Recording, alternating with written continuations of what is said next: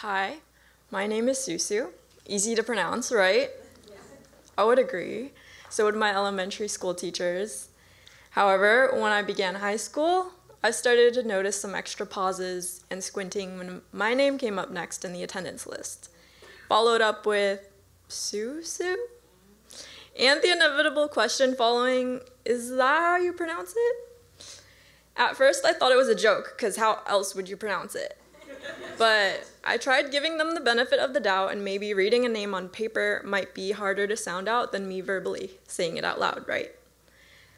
Here's usually how an interaction would play out when I would go to the doctor's office to make an appointment, or to a fast food restaurant and give them my name. Hi, my name is Susu. Susan? No, Susu, S-U-S-U. Okay, Susie, sounds good. Are either of those my name? Well, because of these interactions, I've gotten into the annoying habit of spelling my name out after I pronounce it, and somehow I thought that this would remedy the situation. Yet I've still found myself stuck with the same outcome. I'm not sure whether people think it's hard to pronounce, or they think it's more exotic than it really is, or people are doing it on purpose because they've never heard of a name like that before, so it can't possibly exist in their mind. My main question, though, is why would they completely discard what I've just told them and try to create a whole new name for me? I still don't understand it to this day. So now that you know how to pronounce it, let's get on to the meaty part, the origins of the name. It's always difficult starting a conversation with someone new because the first two questions you usually get are, what's your name and where are you from? Which makes sense, I don't blame them for that. What I do start to become irritated about is when they ask me, what does Susu mean, or how did you get that name? I don't think they'd be asking this to someone named Sally or Bobby or Veronica. To some people, when they're answering this, they'll tell you a fun story about how they got it from their great-grandmother who lived a lavish life abroad, or their uncle who could down 50 hot dogs in 10 minutes. Whatever the story is, it's not something I can relate to. I try to change the topic, but I always get stuck in feeling like I have to tell them what it means. There's no easy way to exit the conversation after you've just introduced yourself. Plus, it's not even like it's a real Chinese name. My Chinese adopted name is Huang Su, and my adoptive parents took the Su part and doubled it because they thought it sounded like Sissy, the nickname I gave my sister when I was 3. So is it even Chinese at that point?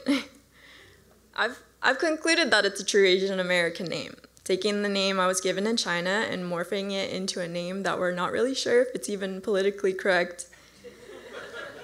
When I start to explain my name to these strangers, it feels like I'm giving a history class on the origins of the Chinese language, when in reality, I feel as if I'm just making this stuff up so that listeners can feel satisfied that I've taught them something about my culture, which is a whole different microaggression I could talk about for another time, but I digress. I tell them that in the Chinese language, they often double syllables for many words, so they doubled my name, Susu. When I actually looked up the reason for why the Chinese language might be monosyllabic, I'm not given a very clear answer. Many people dispute that we'll never truly know because it's all based on history, but that mimics my point is that I'll never truly know about the language or my name or about my biological parents. It's all up in the air. And that's just a reminder to me every time anyone asks what my name is and where I'm from, because I truly don't know myself. From my experience, there seems to be a disconnect in our educational system. I learn about all of these British colonists and how our government was formed, but not about how Chinese people immigrated to America and fought for their rights here, or anything about the experience of adopted children in America.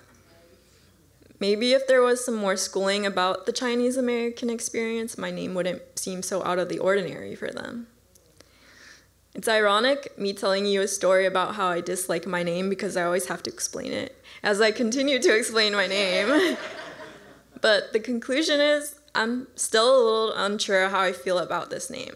I don't know if I'll truly ever accept and admire it in this lifetime, but I'm hoping there will be a future with an abundance of Susus, and it will be a more common name that is accepted when they introduce themselves so that they don't feel so out of place. Much of life is kind of just figuring out who you are and what you want to do. So by corresponding life's journey and my feelings about my name, I know eventually I'll find my way. What I do know for now is that it's a unique name and no one else has it. My full Asian American name, Susu Schwaber.